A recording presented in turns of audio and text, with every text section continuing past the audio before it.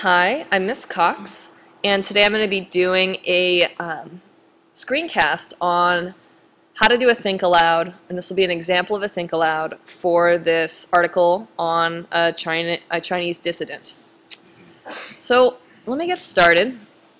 This article was written in February 2012, so this is pretty recent. I'm going to highlight that. That's an important fact. I'm going to actually also put down in my annotation legends that I'll say these are important facts. So yellow things will be important facts. All right, it says Chinese dissident Zhu Yufu gets 7 years jail for poem. A court in eastern China has sentenced dissident writer Zhu Yufu to 7 years in jail for a poem found to have incited subversion, rights groups say. Okay, there's some difficult language in there. I'm going to start with the difficult language. Dissident is a pretty difficult word, and so is subversion. I'm going to highlight I'll change those to red, and I'm going to put down that these are words students may not know. For me, I know that a dissident is basically somebody who is kind of going against the country, or is, somebody who is maybe saying negative things about the country that they live in. And subversion is kind of that act of doing things against your country. So let's see what this guy did. I'm curious as to what he did that he got 7 years in prison. It says, the court in Hangzhou ruled that Mr. Zhu's poem, It's Time, okay, so that's his poem's title, I think, urging people to gather in support of freedom, deserved stern punishment, his son said. So, okay, it says that it's his poem, and his poem was about freedom. So I'm going to say those are pretty important things. And I don't know if my students would know stern. That's kind of a difficult word.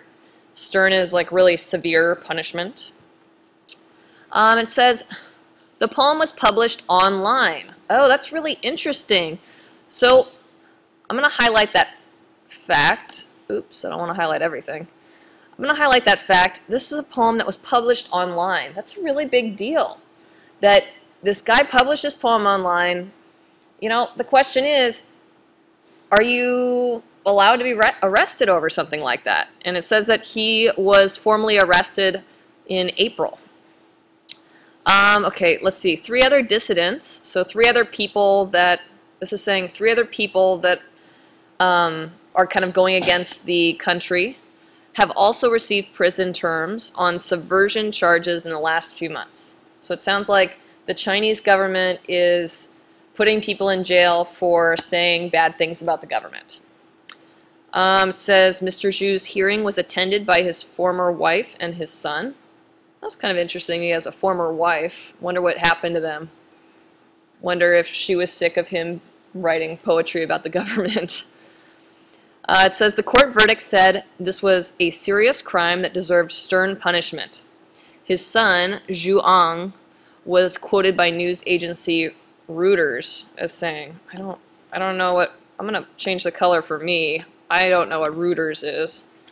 I've never heard of that. I don't know. So I don't know what that is exactly. It seems like it's a news agency, but I've never heard of that news agency. Basically, the only chance that my father had to say anything was when he was being taken out after the hearing, and he stopped and said, I want to appeal. Oh, so he didn't really get to say anything.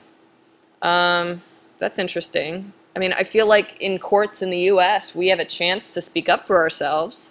So it's kind of interesting that he didn't have a chance to say anything.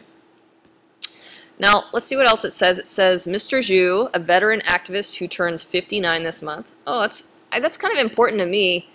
He is, so he's kind of an older guy. I want to highlight this month too. Okay, so I think this is kind of an important fact. This is not a young guy. This is an older man. He's a little younger than my dad. Was involved in the 1979 Democracy Wall movement, which pressed for faster change in China. I haven't heard of this. I don't know what the Democracy Wall movement is. 1979 democracy. I would have to look that up and find out a little more about that. I'm not sure what that is.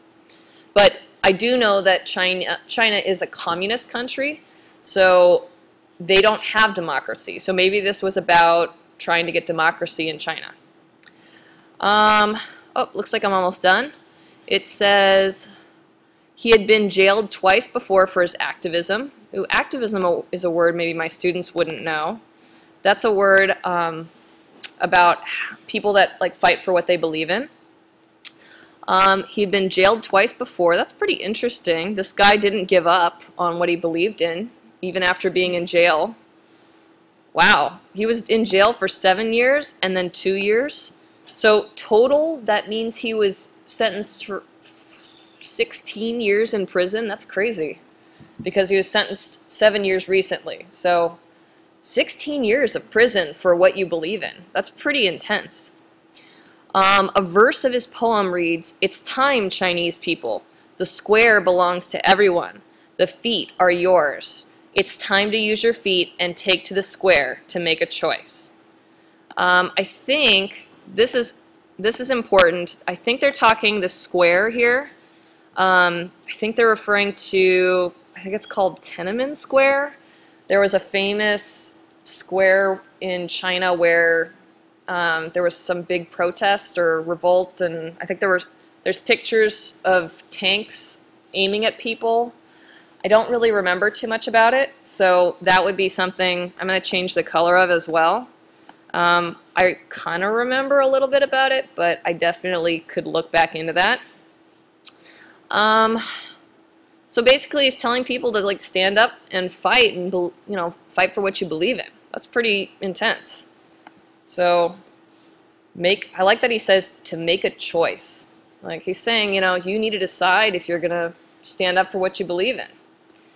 And then at the end here it says, in December, prominent activists Chen Wei from Sichuan and Chen Shi from Guizhou, I should know how to pronounce these things, I used to take Chinese, from Guizhou were also sentenced to prison terms for inciting subversion of state power. So other activists are being sentenced to prison terms. So it sounds like this is really common in China, that a lot of people that fight for what they believe in China are put in prison. I wonder if that would happen in the US. I feel like in the US, people aren't just thrown in prison for what they believe in, unless they're doing some sort of terrorist act. And it says, the charge is often used against critics of the Communist Party.